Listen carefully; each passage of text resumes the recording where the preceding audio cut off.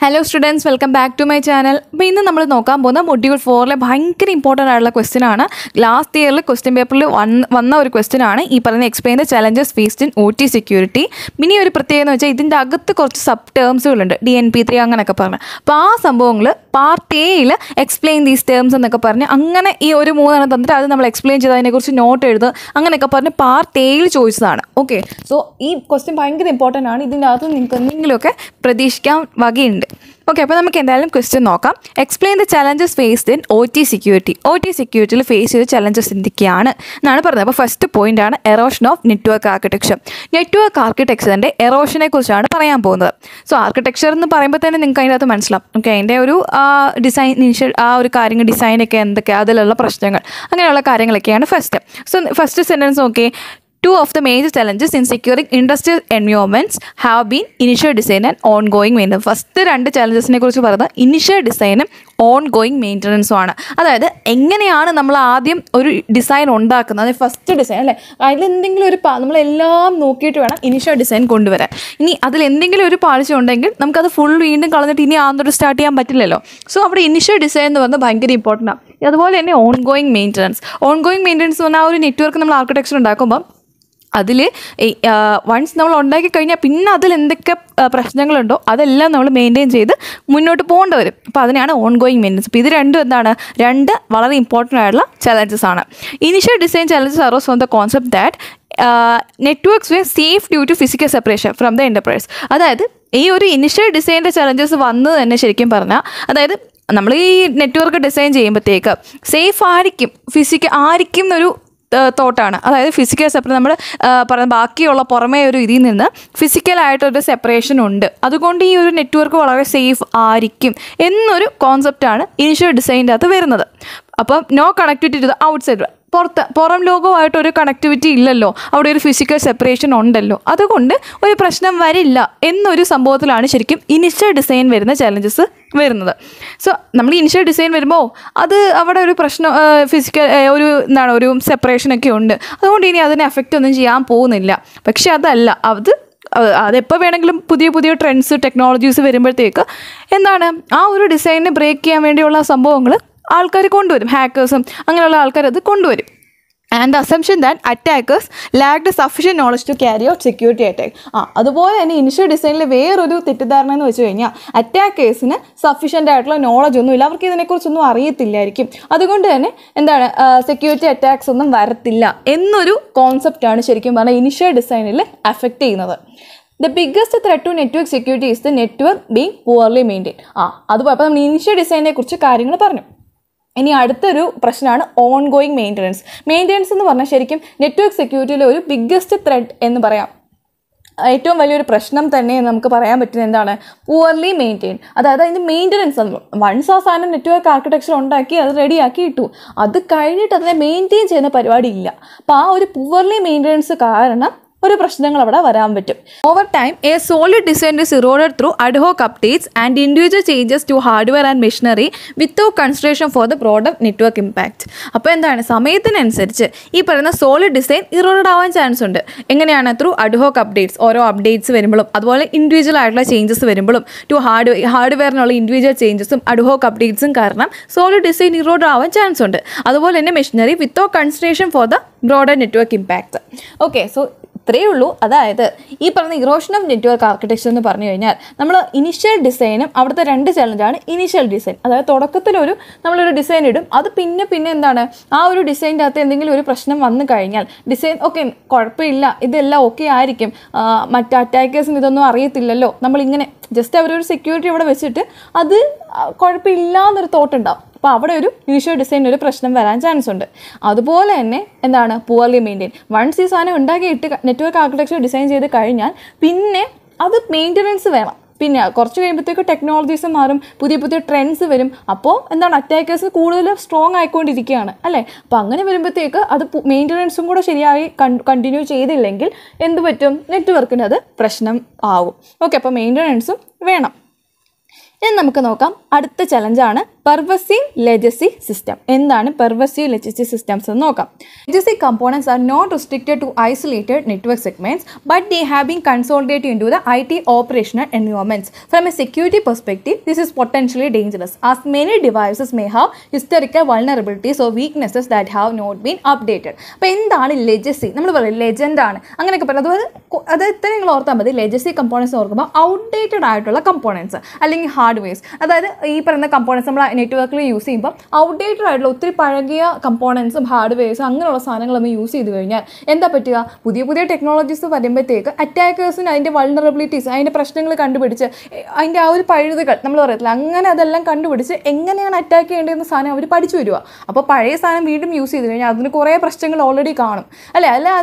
അതെങ്ങനെ അറ്റാക്ക് ചെയ്യണം എന്നുള്ള ആൾക്കാർ മനസ്സിലാക്കി കഴിഞ്ഞു. എന്നിട്ടും നമ്മളത് യൂസ് ചെയ്ത് കഴിഞ്ഞാൽ എന്തായിരിക്കും? അതൊരു ചലഞ്ച് തന്നെയല്ല, അതൊരു നമ്മുടെ ഒരു സിസ്റ്റത്തിന് അതൊരു പ്രശ്നമായിരിക്കും. സോ സെക്യൂരിറ്റി പെർസ്പെക്റ്റീവിൽ പറയുമ്പോഴത്തേക്ക് ഇതൊരു പൊട്ടൻഷ്യലി ഡേഞ്ചറസ് ആയിട്ടുള്ള കാര്യമാണ് അല്ലേ? കാരണം പല ഡിവൈസുകൾക്കും ഹിസ്റ്റോറിക്കൽ വൾണറബിലിറ്റീസ് അല്ലെങ്കിൽ വീക്ക്നെസ് ഉണ്ട്. പണ്ടത്തെ ആ ഒരു ടെക്നോളജി വെച്ചിട്ട് അന്നേരം അവൈലബിൾ ആയിട്ടുള്ള ടെക്നോളജി വെച്ചിട്ട് ഡെവലപ്പ് ചെയ്യുന്നതാണ്. അപ്പോൾ പുതിയൊരു അപ്ഡേഷൻസ് വന്നില്ല എങ്കിൽ എന്ത് സംഭവിക്കും? നമുക്ക് ഡേഞ്ചറസ് ആയിട്ട് വരും അല്ലേ? അതിനൊരു വൾണറബിലിറ്റീസ് അല്ലെങ്കിൽ വീക്ക്നെസ്സുകൾ കാണാം പഴയ കമ്പോണൻസിന്. അപ്പോൾ അത് നമ്മൾ അപ്ഡേറ്റ് ചെയ്യാതെ ആ സെയിം സാധനം വീണ്ടും യൂസ് ചെയ്താൽ ഡെഫിനറ്റ്ലി നമ്മുടെ സിസ്റ്റത്തിന് പ്രശ്നം ഉണ്ടാവും. In fact the communication methods and protocols may be old and must be ഇൻ്റർപ്രബിൾ with the oldest operational entity in the communication path. അതുപോലെ തന്നെ അവിടെ കമ്മ്യൂണിക്കേഷൻ മെത്തേഡ്സും പ്രോട്ടോകോൾസും എല്ലാം പഴയ രീതിയിലായിരിക്കും, ആ ഒരു സമയത്ത് ഉണ്ടാക്കിയ രീതിയിലായിരിക്കും വരുന്നത്. അതുകൊണ്ട് തന്നെ must be ഇൻറ്റർപ്രബിൾ with the oldest operating entity in the communication. അപ്പോൾ കമ്മ്യൂണിക്കേഷൻ പാത്തിലും ഓൾഡസ്റ്റ് ആ ഒരു ഓപ്പറേറ്റിംഗ് എൻറ്റിറ്റി എന്ന് പറയുന്ന ഒരു പഴയ രീതിയിലായിരിക്കും വർക്ക് ചെയ്യുന്നത്. So this includes switches. ഇനി ഇതിൻ്റെ അകത്ത് പെർവസീവ് ലെഗസി സിസ്റ്റത്തിനകത്ത് പറയുന്നത് ഇൻക്ലൂഡ് സ്വിച്ചസ്, റൗട്ടേഴ്സ്, അതുപോലെ firewalls, wireless access points, servers, remote access systems, then patch management, network management tools, ഇതെല്ലാം പെർവസീവ് ലെഗസി സിസ്റ്റത്തിനകത്ത് വരുന്നതാണ്. All of the may have vulnerabilities and must be protected. അപ്പോൾ ഈ പറയുന്ന സാധനങ്ങൾ, ഈ സ്വിച്ചസും ഇങ്ങനെയുള്ള സാധനങ്ങളൊക്കെ ആ ഒരു ടൈമിൽ ഡെവലപ്പ് ചെയ്ത് അപ്പോൾ അത് എല്ലാം അപ്ഡേറ്റ് ചെയ്യണം. അല്ലെങ്കിൽ കാരണം അതിനെല്ലാം ആ ഒരു സമയത്ത് തന്നെ അത് കുറേ കഴിയുമ്പോഴത്തേക്ക് ടെക്നോളജീസിൻ്റെ വരവോടെ പുതിയ പുതിയ ടെക്നോളജീസ് വരുന്നതോടെ വൾണറബിലിറ്റീസും ഉണ്ടാവും. അപ്പോൾ ആ സംഭവങ്ങളെല്ലാം വന്നു കഴിഞ്ഞാൽ ഡെഫിനറ്റ്ലി അവിടെ ഒരു അറ്റാക്ക് കിട്ടും അല്ലേ? സോ അത് നമ്മൾ പ്രൊട്ടക്റ്റ് ചെയ്യേണ്ടതാണ്. നെക്സ്റ്റ് ആണ് ഇൻസെക്യൂർ ഓപ്പറേഷണൽ പ്രോട്ടോകോൾസ്. ഈ ഇൻസെക്യൂർ ഓപ്പറേഷണൽ പ്രോട്ടോകോൾസ് എന്ന് പറഞ്ഞാൽ കുറച്ച് വലിയൊരു ടോപ്പിക്കാണ്. ഓക്കെ, സോ ഇതിൻ്റെ അകത്ത് കുറേ സാധനങ്ങൾ വരുന്നുണ്ട്. അപ്പോൾ അതെല്ലാം നിങ്ങൾ പഠിച്ചിരിക്കേണ്ട സാധനങ്ങളാണ്. സോ നമുക്ക് നോക്കാം. Insecure operational protocols. Many industrial control protocols R serial based and designed without strong security requirements. അപ്പോൾ പല ഇൻഡസ്ട്രിയൽ കൺട്രോൾ പ്രോട്ടോകോൾസും സീരിയൽ ബേസ്ഡ് ആണെന്നാണ് പറയുന്നത്. And design without strong security requirements. ഒരു സ്ട്രോങ് ആയിട്ടുള്ള സെക്യൂരിറ്റി റിക്വയർമെൻറ്റ്സ് ഇല്ലാതെയാണ് പല കാര്യങ്ങളും ഡിസൈൻ ചെയ്തേക്കുന്നത്. ഓക്കെ, ഇതും ശരിക്കും പറഞ്ഞാൽ നമ്മുടെ ലെഗസി കമ്പോണൻസ് പോലെ തന്നെയാണ്, നമുക്ക് പറയുമ്പോൾ മനസ്സിലാവും. ഫർദർമോർ there operation was often within as assumed secure network, common industrial protocols and respective security concerns. അപ്പം ഈ പറയുന്ന ചില പ്രോട്ടോകോൾസ്, ഇൻഡസ്ട്രിയൽ കൺട്രോൾ പ്രോട്ടോകോളുകളുണ്ട്. ആ പ്രോട്ടോകോൾസ് എല്ലാം സീരിയൽ ബേസ്ഡ് ആണ് ഡിസൈൻ ചെയ്തേക്കുന്നത്. അതുപോലെ സീരിയൽ ബേസ്ഡ് ആണ്. അതുപോലെ തന്നെ ഒരു സ്ട്രോങ് ആയിട്ടുള്ള സെക്യൂരിറ്റി റിക്വയർമെൻറ്റ് ഇല്ലാതെയാണ് അതെല്ലാം ചെയ്തേക്കുന്നത്. പക്ഷെ അതൊക്കെ വീണ്ടും നമ്മൾ യൂസ് ചെയ്ത് കഴിഞ്ഞാൽ എന്ത് പറ്റും? അത് പ്രശ്നത്തിലേക്ക് ഒരു ത്രെട്ടിലേക്ക് പോകത്തുള്ളൂ. സോ ആ സെക്യൂരിറ്റി ഇൻഡസ്ട്രിയൽ കൺട്രോൾ പ്രോട്ടോകോൾസ് ഏതൊക്കെയാണ് എന്ന് നിങ്ങൾക്കൊരു ക്വസ്റ്റ്യൻ വരാൻ ചാൻസ് ഉണ്ട്. അല്ലെങ്കിൽ എക്സ്പ്ലെയിൻ മോഡ്ബസ്. ഇത് ചോദിച്ചിട്ടുള്ള ക്വസ്റ്റ്യൻ ആണ്. മോഡ്ബസ്, DNP3, ICCP ഇതെല്ലാം എക്സ്പ്ലെയിൻ ചെയ്യും. സിമ്പിളായിട്ട് നമ്മുടെ പാർട്ട് എയിൽ ഈ പറയുന്ന മോഡ്ബസ് എന്താണ്, DNP3 എന്താണ്, ഇതെല്ലാം ജസ്റ്റ് സിമ്പിളായിട്ട് എക്സ്പ്ലെയിൻ ചെയ്യാൻ വേണ്ടി ഒരു ക്വസ്റ്റ്യൻ കഴിഞ്ഞ വർഷത്തെ ക്വസ്റ്റ്യൻ പേപ്പറിൽ ഉണ്ടായിരുന്നു. സോ ഇതെല്ലാവരും നിങ്ങൾ പഠിച്ചു വെക്കേണ്ട സാധനമാണ്. ഓക്കെ, സോ മോഡ്ബസ് എന്താണെന്ന് നോക്കാം. One of the most widely used protocol in industrial ഡിപ്ലോയ്മെൻറ്റ്സ്. Industrial ഡിപ്ലോയ്മെൻറ്റിൻ്റെ അകത്ത് ഏറ്റവും കൂടുതൽ യൂസ് ചെയ്ത് വരുന്ന ഒരു പ്രോട്ടോകോളാണ് മോഡ്ബസ്. എന്താണ് പ്രോട്ടോകോൾ എന്ന് വെച്ചാൽ? സെറ്റ് ഓഫ് റൂൾസ്, അതിനെയാണ് പ്രോട്ടോകോൾ എന്ന് പറയുന്നത്. Authentication of communicating end points was not A default operation. അതുപോലെ പറയുകയാണ് ഒതൻറ്റിക്കേഷൻ, അതായത് ഈ പറയുന്ന കമ്മ്യൂണിക്കേഷൻ എൻഡ് പോയിന്റ്, സെൻഡർ ആണെങ്കിലും റിസീവർ ആണെങ്കിലും ഒതൻറ്റിക്കേറ്റഡ് ആയിട്ടുള്ള യൂസർ ആണോ, ആ കറക്റ്റായിട്ട് പറയുന്ന യൂസർ ആണോ അത്. നമ്മളിപ്പോൾ വാട്സപ്പിലാണെങ്കിലും നമ്മളോട് ചോദിക്കില്ലേ പാസ്വേഡ് എൻ്റർ ചെയ്യുക, അല്ലെങ്കിൽ അതായത് എന്തിനാണ് ആ ഒരു വെരിഫിക്കേഷൻ കോഡ് സെൻഡ് ചെയ്യുന്നത്? ആ ജെനുവിൻ ആയിട്ടുള്ള യൂസർ ആണോ എന്നറിയാൻ വേണ്ടി. അപ്പോൾ അതുപോലുള്ള ഒരു ഒതൻറ്റിക്കേഷൻ എന്ന് പറയുന്ന സംഭവം അവിടെ ഡിഫോൾട്ടായിട്ട് ഒരു ഓപ്പറേഷൻ അല്ലായിരുന്നു. അതുകൊണ്ട് തന്നെ അവിടെ എന്താണ്, നമുക്ക് ആ ജെനുവിൻ ആയിട്ടുള്ള ആളാണോ, ഒരു അറ്റാക്കറിന് വേണമെങ്കിൽ ജസ്റ്റ് കയറി സെൻഡ് ചെയ്യാം അല്ലേ. നമുക്കറിയത്തില്ല അവരാണോ ജെനുവിൻ ആയിട്ടുള്ള അയാളാണോ അതോ വേറെ ഒരാളാണോ യൂസ് ചെയ്തത് നമുക്ക് മനസ്സിലാവത്തില്ല. Because it would hello an inappropriate source send improper commands to recipe. അപ്പോൾ എന്താണ്, അതുകൊണ്ട് തന്നെ ഒരു ജെനുവിൻ ആയിട്ടുള്ള അല്ലാതെ വേറൊരു അറ്റാക്കറിന് വേണമെങ്കിൽ അവിടെ കയറിയിട്ട് ഇംപ്രോപ്പർ ആയിട്ടുള്ള കമാൻഡുകൾ റെസിപ്പിയൻറ്റിലേക്ക് അയച്ചു കൊടുക്കാൻ പറ്റും. അപ്പോൾ അങ്ങനെയുള്ള പ്രശ്നങ്ങൾ അവിടെ ഉണ്ട്. ഇനി some older and serial based versions മോഡ്ബസിൻ്റെ പഴയത് അല്ലെങ്കിൽ പഴയ കുറച്ച് വേർഷൻ സീരിയൽ ബേസ്ഡ് വേർഷൻസിന് എന്ത് ചെയ്യും, അവർ ബ്രോഡ്കാസ്റ്റ് വഴിയാണ് കമ്മ്യൂണിക്കേറ്റ് ചെയ്തുകൊണ്ടിരുന്നത്. അപ്പോൾ ഇതിൻ്റെ പ്രത്യേകത എന്താണെന്ന് വെച്ചാൽ എന്താ, there is potential four A recipient to act on A command that was not specifically targeting in. ഇങ്ങനെ ഒരു സിമ്പിൾ ആയിട്ടുള്ള എക്സാമ്പിൾ പറഞ്ഞുതരാം. അതായത് ഇപ്പോൾ നമ്മൾ പറയാം നാളെ മഴയായതുകൊണ്ട് എക്സാം മാറ്റി വെച്ചു എന്നൊരു സംഭവം വരികയാണ്. ഓക്കെ, അപ്പോൾ ഈ നാളെ പല ആൾക്കാർക്കും എക്സാം ഉണ്ടാവും. ബിടെക്കിലെ സ്റ്റുഡൻസിന് എക്സാം കാണും, വേറെ ഡിഗ്രി ലെവലുള്ള ആൾക്കാർക്ക് എക്സാം കാണും. അപ്പോൾ ആരുടെ എക്സാമാണ് മാറ്റി വെച്ചത് എന്ന് പറയുന്നില്ല. ഇപ്പോൾ ബ്രോഡ്കാസ്റ്റ് ചെയ്യുക നാളെ എക്സാം മാറ്റി വെച്ചു. അപ്പം പല ആൾക്കാരും വിചാരിക്കും ഞങ്ങളുടെ എക്സാമാണ് മാറ്റി വെച്ചേക്കുന്നത് അല്ലെ അവരുടെ നമുക്കറിയാൻ മേല. അപ്പോൾ അങ്ങനെ ഒരു കമാൻഡ് വന്നു കഴിഞ്ഞാൽ ഇൻഅപ്രോപ്രിയേറ്റ് ആയിട്ടുള്ള ഒരു കമാൻഡിൽ അവർ ആക്ട് ചെയ്യേണ്ടി വരും. നിങ്ങൾക്ക് കാര്യം മനസ്സിലായോ? ബ്രോഡ്കാസ്റ്റ് ഒരു ഇൻഫർമേഷൻ ബ്രോഡ്കാസ്റ്റ് ചെയ്യുമ്പം അത് ചിലപ്പോൾ ടാർഗറ്റ് ചെയ്യാത്ത ആൾക്കാരിലേക്കും ആ ഒരു മെസ്സേജ് എത്തും. അപ്പോൾ അവരെന്ത് ചെയ്യും, അത് വെച്ചിട്ട് അവർ ആക്ട് ചെയ്തുകൊണ്ടിരിക്കും. അപ്പോൾ അങ്ങനെയുള്ള കുറേ പ്രശ്നങ്ങൾ വരും. ഓക്കെ, മോഡ്ബസിൽ പഴയ ചില വേർഷൻസും സീരിയൽ ബേസ്ഡ് വേർഷൻസും എല്ലാം ബ്രോഡ്കാസ്റ്റ് വഴിയാണ് കമ്മ്യൂണിക്കേറ്റ് ചെയ്തത്. അപ്പോൾ അതിൻ്റെ നെഗറ്റീവാണ് എന്ത്, ഈ പറഞ്ഞ potential four A recipient to act on A command that was not specific. Target ചെയ്യാത്ത റെസിപ്പിയൻറ്റിലേക്കും ചിലപ്പം ടാർഗറ്റ് ചെയ്യാത്ത റെസിപ്പിയൻറ്റിനും ചിലപ്പം ഈ പറയുന്ന കമാൻഡിൽ ആക്ട് ചെയ്യേണ്ട അവസ്ഥ വരും.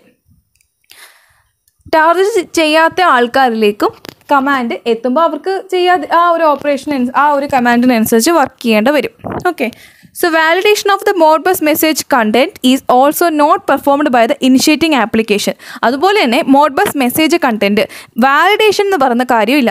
ഈ Modbusൻ്റെ അതുള്ള മെസ്സേജ് കണ്ടൻറ്റ് വാലിഡേഷൻ പരിപാടിയൊന്നുമില്ല. അതുകൊണ്ട് തന്നെ is also not performed by the initiating application. ഏതാണോ ആപ്ലിക്കേഷൻ ഇനിഷ്യേറ്റ് ചെയ്യുന്നത് അവർ അത് മെസ്സേജ് വാലിഡ് ആണോ എന്ന് നോക്കുന്നില്ല. Insta Modbus depend on the network stack to perform the function. Network സ്റ്റാക്കിനെയാണ് അവർ ഈ പറയുന്ന ഫംഗ്ഷൻ പെർഫോം ചെയ്യാൻ വേണ്ടി ഡിപ്പെൻഡ് ചെയ്യുന്നത്. അത് അല്ലാതെ ഇനിഷ്യേറ്റിംഗ് ആപ്ലിക്കേഷൻ വാലിഡേഷൻ പ്രോസസ് ഒന്നും ഇല്ല. So this could open up the potential four protocol abuse in the system. അതുകൊണ്ട് തന്നെ സിസ്റ്റത്തിനകത്ത് പ്രോട്ടോകോൾ അബ്യൂസ് എന്ന് പറയുന്ന ഒരു കാര്യം കൂടെ അവിടെ വരാൻ ചാൻസ് ഉണ്ട്. അപ്പോൾ ഇതാണ് മോഡ്ബസ് എന്ന് പറഞ്ഞാൽ. ഓക്കെ, നിങ്ങൾക്ക് മോഡ്ബസ് എന്താണെന്ന് മനസ്സിലായെന്ന് വിചാരിക്കുന്നു. മോഡ്ബസിൻ്റെ പ്രശ്നങ്ങളാണ് പോഡ്കാസ്റ്റ് ചെയ്യുമ്പോഴുള്ള പ്രശ്നമുണ്ട്, അതുപോലെ ഒതൻറ്റിക്കേഷൻ ഇല്ല. ഏറ്റവും വൈഡായിട്ട് യൂസ് ചെയ്ത് വരുന്ന ഒരു പ്രോട്ടോക്കോളാണ് മോഡ്ബസ് എന്ന് പറഞ്ഞാൽ. പിന്നെ വാലിഡേഷൻ എന്ന് പറയുന്നത് നെറ്റ്വർക്ക് സ്റ്റാക്ക് വെച്ചിട്ടാണ് ഇവർ പെർഫോം ചെയ്യുന്നത്. അല്ലാതെ ഒരു ഇനിഷ്യേറ്റിംഗ് ആപ്ലിക്കേഷൻ അവരുടെ മെസ്സേജ് കണ്ടന്റിനെ വാലിഡേഷൻ ഒന്നും ചെയ്യുന്നില്ല. അതൊരു പ്രശ്നമാണ്. അപ്പോൾ പ്രോട്ടോകോൾ അബ്യൂസ് സിസ്റ്റത്തിൻ്റെ അകത്ത് വരാൻ ചാൻസ് ഉണ്ട്. Okay, next പ്രോട്ടോക്കോളാണ് DNP3. DNP3 എന്താണ്? ഡിസ്ട്രിബ്യൂട്ടഡ് നെറ്റ്വർക്ക് പ്രോട്ടോക്കോൾ എന്നാണ് DNP3 പറയുന്നത്. In the case of DNP3 participants hello four consolidated response which could trigger an undecided response. അതായത് ചില കേസിൽ ഈ DNP3 പ്രശ്നം എന്താണെന്ന് വെച്ച് കഴിഞ്ഞാൽ അതിൻ്റെ അകത്ത് പാർട്ടിസിപ്പൻസ്, അതായത് ചില ഡിവൈസുകൾ ഒരാവശ്യവുമില്ലാതെ റെസ്പോൺസ് സെൻഡ് ചെയ്തുകൊണ്ടിരിക്കും. തിരിച്ചങ്ങോട്ട് ഇപ്പം നമ്മൾ റെസ്പോൺസ് പോലെ നിങ്ങൾക്ക് അറിയാലോ, നമ്മളൊരു മെസ്സേജ് അയച്ചു അതിന് റെസ്പോണ്ട് ചെയ്യും. ഇതുപോലെ ഇവരെന്ത് ചെയ്യും, ഒരു മാസ്റ്റർ ആവശ്യപ്പെടാതെ തന്നെ ഒരു മാസ്റ്റർ സ്റ്റേഷൻ ഉണ്ടാകും, അവരെ ആവശ്യപ്പെടാതെ തന്നെ ജസ്റ്റ് റെസ്പോൺസ് ഇങ്ങനെ അയച്ചുകൊണ്ടിരിക്കും മാസ്റ്റർ സ്റ്റേഷനിലേക്ക്. അപ്പോൾ എന്താ സംഭവിക്കുന്നത്, മാസ്റ്റർ സ്റ്റേഷൻ ഈ പറഞ്ഞ റെസ്പോൺസുകൾക്ക് റിയാക്ട് ചെയ്തുകൊണ്ടിരിക്കും. സോ ആ ഒരു മാസ്റ്റർ സ്റ്റേഷനെ ഇവർ ട്രിഗർ ചെയ്യും. മനസ്സിലായോ? സോ ഒരു അൺസോൾഡേറ്റഡ് റെസ്പോൺസ് വരും. അതുകൊണ്ട് തന്നെ ട്രിഗർ ആൻഡ് അൺഡിസൈഡ് റെസ്പോൺസിലേക്ക് അത് പോകുന്നു. അതെ, വെറുതെ ഒരു സെൻറ്റർ അല്ല, ജസ്റ്റ് ഒരു ഡിവൈസ് റെസ്പോൺസ് ഇങ്ങനെ സെൻഡ് ചെയ്തുകൊണ്ടിരിക്കുകയാണ് മാസ്റ്റർ സ്റ്റേഷനിലേക്ക്. അപ്പോൾ അവിടെ അതിനെ ട്രിഗർ ചെയ്ത് ഒരു അൺഡിസൈഡ് റെസ്പോൺസിലേക്ക് അത് പോകും.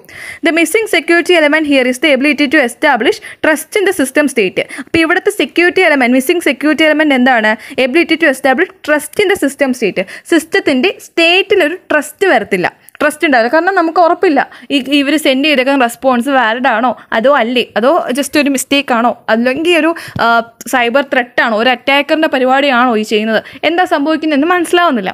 അതുകൊണ്ട് തന്നെ നമുക്ക് സിസ്റ്റത്തിലുള്ള സിസ്റ്റത്തിൻ്റെ സ്റ്റേറ്റിൽ ഒരു ട്രസ്റ്റ് ഇല്ലാതെ വരും. Okay, and that's the ability to trust the veracity of the information being present. അതുകൊണ്ട് തന്നെ അവിടെ വരുന്ന മെസ്സേജുകളിലും റെസ്പോൺസിലും എല്ലാം ഒരു ട്രസ്റ്റിൻ്റെ പ്രശ്നമുണ്ട്. ഇത് കറക്റ്റായിട്ടാണോ നടക്കുന്നതെന്നുള്ള പ്രശ്നം അവിടെ വരും. അപ്പോൾ ഇതാണ് DMP3യുടെ പ്രശ്നം എന്ന് പറയുന്നത്. ഇനി അടുത്താണ് ICCP, Inter control centre communication protocol. Inter control centre communications protocol, അതാണ് ICCP. ഇതെന്താണെന്ന് നോക്കാം. ICCP is A common control protocol in utilities across north America that is ഫ്രീക്വൻറ്റ്ലി used in communicate between utilities തമ്മിലുള്ള കമ്മ്യൂണിക്കേഷനൊക്കെ ICCP വെച്ചിട്ട് അവർ ചെയ്യുന്നത്. One key vulnerability is that the system did not require authentication four communication. ഇതിൻ്റെ vulnerability എന്ന് പറയുന്നത് എന്താണ്? സിസ്റ്റത്തിൻ്റെ അകത്ത് authentication ഇല്ല. നോട്ട് റിക്വയർ ഒതൻറ്റിക്കേഷൻ ഫോർ കമ്മ്യൂണിക്കേഷന് വേണ്ടി ഒതൻറ്റിക്കേഷൻ എന്ന് പറഞ്ഞാൽ സെൻറ്റർ കറക്റ്റ് ആയിട്ടുള്ള ആളാണോ? അപ്പം ഞാൻ എൻ്റെ പേരിൽ ഒരു സംഭവം ഇട്ട് കഴിഞ്ഞാൽ ഞാനാണോ ആ മെസ്സേജ് അയക്കുന്നത്, അതോ വേറെ ആരെങ്കിലും എൻ്റെ സ്ഥാനത്ത് കയറി അയക്കുന്നതാണോ? അതുപോലെ മെസ്സേജ് റിസീവ് ചെയ്യുന്ന ആൾ അത് കറക്റ്റായിട്ടുള്ള ആളിലേക്കാണോ കിട്ടുന്നത്, അതോ വേറെ ആരെങ്കിലും ആണോ കിട്ടുന്നത്? ആ ഒരു ഒതൻറ്റിക്കേഷൻ ഉള്ള അതാണ് അവിടെ മിസ്സിംഗ് ആയിട്ടുള്ള എലമെൻറ്റ് എന്ന് പറഞ്ഞാൽ. Second, encryption across the protocol was not enabled as the default condition. അതുപോലെ തന്നെ എന്താണ് എൻക്രിപ്ഷൻ എന്ന് പറയുന്നത് അവിടെ ഒരു ഡിഫോൾട്ട് കണ്ടീഷൻ അല്ല. അതുകൊണ്ട് തന്നെ thus exposing connection to man in the middle MITM and reply attacks. അതുകൊണ്ട് തന്നെ എന്താ അവിടെ എൻക്രിപ്ഷൻ എന്ന സംഭവം ഒരു ടു എൻഡ് എൻക്രിപ്ഷൻ ഇല്ലാത്തതുകൊണ്ട് തന്നെ മാൻ ഇൻ ദ മിഡിൽ എന്ന് പറയുന്ന ഒരു പ്രശ്നമുണ്ട്. അതായത് ഈ ഒരാൾ ഒരു സെൻറ്ററിൽ ഒരു മെസ്സേജ് അയക്കുന്നു, അപ്പോൾ അതിൻ്റെ നടുക്ക് ഒരാളുണ്ടാവും, ഒരു അറ്റാക്കർ ഉണ്ടാവും. അയാൾ ഈ സെൻറ്ററിൻ്റെ മെസ്സേജ് വായിക്കുന്നു. ഒന്നെങ്കിൽ അയാൾക്കത് ജസ്റ്റ് ഓവർഹെഡ് ചെയ്തിട്ട് അതങ്ങ് വിടാം, അല്ലെങ്കിൽ അയാൾ അതിൻ്റെ അകത്ത് എന്തെങ്കിലുമൊക്കെ ചെയ്തിട്ട് നമ്മൾ പറയും ഈസ്ട്രോപ്പിംഗ് എന്ന് പറയും അല്ലേ, ഈസ്ട്രോപ്പിംഗ് അങ്ങനെയുള്ള അറ്റാക്കുകളുണ്ട്. ജസ്റ്റ് ആ മെസ്സേജ് വേണമെങ്കിൽ ജസ്റ്റ് നോക്കിയിട്ട് നമ്മുടെ റിസീവറിലേക്ക് കൊടുക്കാം. അല്ലെങ്കിൽ എന്ത് ചെയ്യും, ഈ സെൻറ്റർ അയക്കുന്ന മെസ്സേജിൻ്റെ അകത്ത് എന്തെങ്കിലുമൊക്കെ കറക്ഷൻസോ എറർ വ്യത്യാസമൊക്കെ വരുത്തിയിട്ട് അയക്കാം. അങ്ങനെയുള്ള പ്രശ്നങ്ങളൊക്കെ വരും. കാരണം എന്താണ്, സെൻറ്റർ അയക്കുന്ന ആ സെയിം മെസ്സേജ് ആണോ റിസീവറിലേക്ക് വന്നതെന്ന് ഉറപ്പില്ല. അവിടെ ഒരു എൻക്രിപ്ഷൻ്റെ പ്രശ്നമുണ്ട്. അതുകൊണ്ട് തന്നെ എന്താണ് ഒരു എൻക്രിപ്ഷൻ മെസ്സേജ് അല്ലാത്തതുകൊണ്ട് അതിൻ്റെ ഇടയിൽ ഒരാൾക്ക് കയറിയിട്ട് ആ മെസ്സേജിലൊരു പ്രശ്നം വരുത്താൻ പറ്റും, ഒരു അറ്റാക്കർക്ക്. അപ്പോൾ അതാണ് ICCPയുടെ പ്രശ്നം. അപ്പോൾ ICCPക്ക് രണ്ട് പ്രശ്നമുണ്ട്, ഒതൻറ്റിക്കേഷനും എൻക്രിപ്ഷൻ്റെ മിസ്സിങ് ഉണ്ട്. ഓക്കെ സ്റ്റുഡൻസ്, ഇനി അടുത്താണ് OPC, ദെൻ IEC പ്രോട്ടോകോൾ. ഇനിയും കുറച്ച് പ്രോട്ടോകോൾസും കൂടെ വരുന്നുണ്ട്. ഇതിപ്പോൾ നമുക്ക് അടുത്ത വീഡിയോയിൽ ചെയ്യാം. നമ്മുടെ വീഡിയോ ഒരുപാട് ലെങ്തി ആവുന്നുണ്ട്, അതുകൊണ്ടാണ്. അപ്പോൾ നമുക്ക് അടുത്ത വീഡിയോയിൽ ഇതിൻ്റെ ബാക്കി ഞാൻ നെക്സ്റ്റ് പാർട്ടായിട്ട് ഇടാം. ഓക്കെ, അപ്പം താങ്ക് യു. നിങ്ങൾ വീഡിയോ ലൈക്ക് ചെയ്യുക, കമൻറ്റ് ചെയ്യുക. നിങ്ങൾക്ക് എന്തെങ്കിലും ഡൗട്ട് ഉണ്ടെങ്കിൽ കമൻറ്റ് ചെയ്യാൻ മറക്കരുത്. ദെൻ സബ്സ്ക്രൈബ് ചെയ്യുക. Thank you.